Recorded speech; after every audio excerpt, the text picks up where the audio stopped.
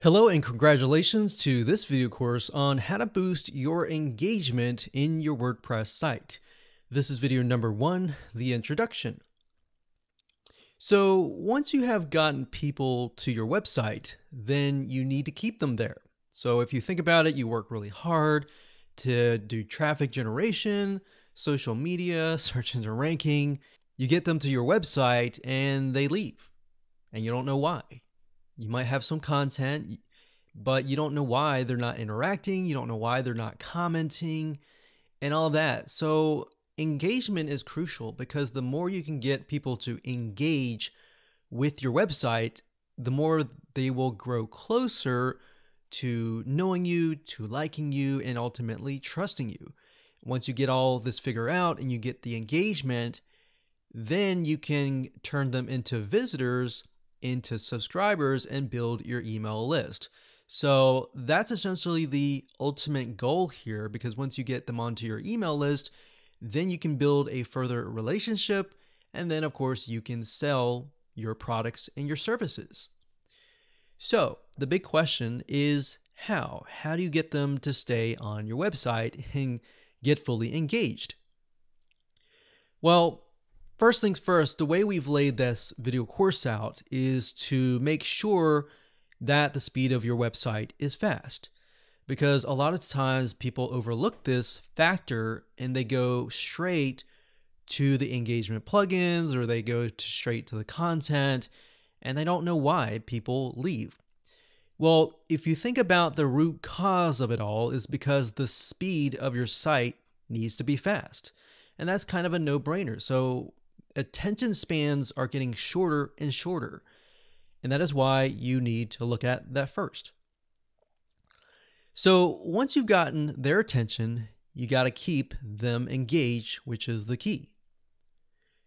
So in video number 2, we're going to talk about how you can learn how to test the spot. In video number 2, you'll learn how to test your speed of your WordPress site, because obviously before you need to speed it up, you need to know what your status is. So if you happen to test the speed of the site and it happens to be a big A+, then you're good to go. You don't have to do anything. But of course, on the other side, if you find out that it's an F or D, you need to move it up a few letters up to A or B or C, if C as the max. But generally speaking, you want to do A or B. And you'll see what I mean in just a second when we test it out in video number 2. And of course, video number 3, we'll talk about once you know your speed, how do you actually speed it up? Well, there are 2 factors here. There are plugins, and then there are the way that your web hosting company has set your server up for your WordPress site. Get more into that later on. But the general idea is that there's certain plugins out there that will help you speed it up, and then there are certain plugins out there that may help you a little bit, but don't help you as much as the other ones. So this is based on our tests, so that way you don't have to reinvent the wheel.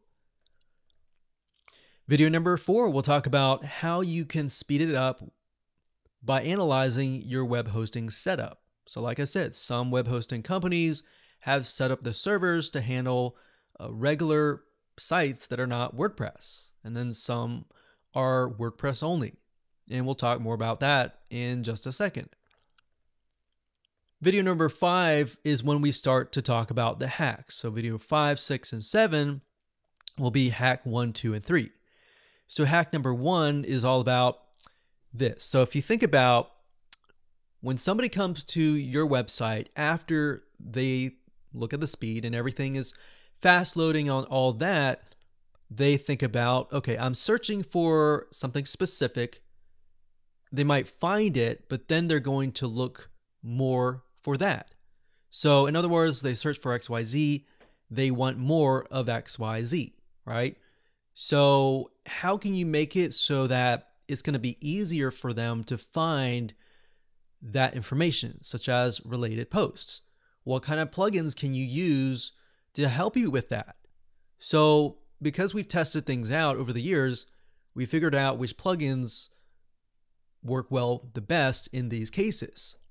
And of course, when we move on to video number 6, which is hack number 2, we'll talk about getting more people engaged in the comments area. So after they like your content, then the next step after that is they're going to want to comment and engage with you.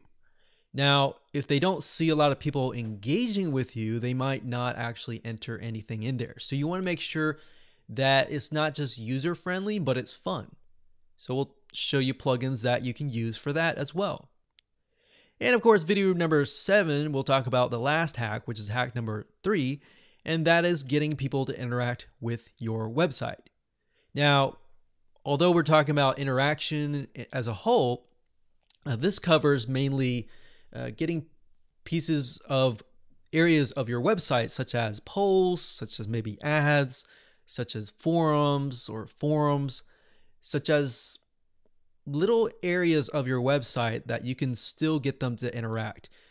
You can actually think of these as mini transactions to get them closer to liking and knowing and trusting you. All right. So that would be the next step after the comments. So these 3 areas are actually very often overlooked, but they're very, very important to getting people closer to wanting to subscribe onto your email list. So after this, of course, we move on to video number 8. And by this point in time of the sequence and of the phase, people are now aware of you. They are aware of what you have to offer, and they want to know more. Maybe they want to buy from you, or they just want to take that relationship further. So in video number 8, we'll talk about how to turn your visitors and get them to turn into subscribers and ultimately build your email marketing list. So the email marketing list is the asset that you want to have at the end of the day. The blog is important as well, but the email marketing list is extremely important because that is what is going to help you make more money in the long run. All right. So with that said, let's move on to video number 2.